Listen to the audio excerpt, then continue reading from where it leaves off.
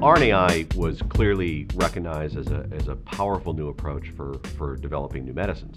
And the pharma industry clearly had a strong interest, and the venture community also had a very strong interest in trying to realize that potential. There's a lot of excitement in the field, not just at Alnylam, but in industry, in academics. It was a new field emerging for target identification, and then industry took off and started to look at how you apply it to developing medicines. And I think the big challenge there was knowing where to go. The Nature paper by El-Bashir et al. From the Tushel lab was a real groundbreaking discovery because it showed for the first time that RNAi can be harnessed in mammalian cells. The scientists that were at this meeting were in awe of the findings because if it could be harnessed in a human being, it could in fact be used as a way of developing a whole new class of medicines.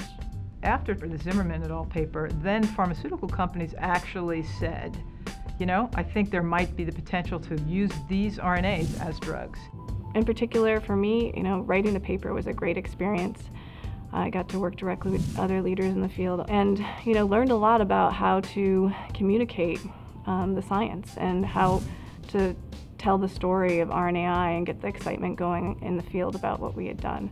And so they started to believe a little bit more of the Kool-Aid that we were drinking around Alnylam, which suggested that not only could we develop this technology, but we could really make it into a drug. And so it was an incredibly interesting time when everybody was getting into the act.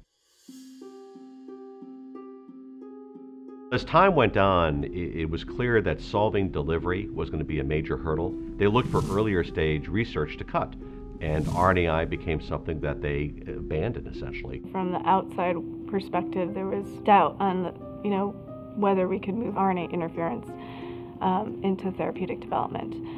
I don't know if that ever existed inside these walls.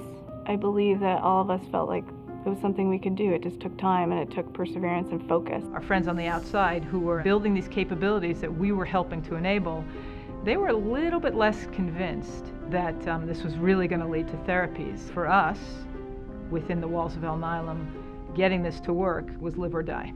If we did not make this successful, we were dead.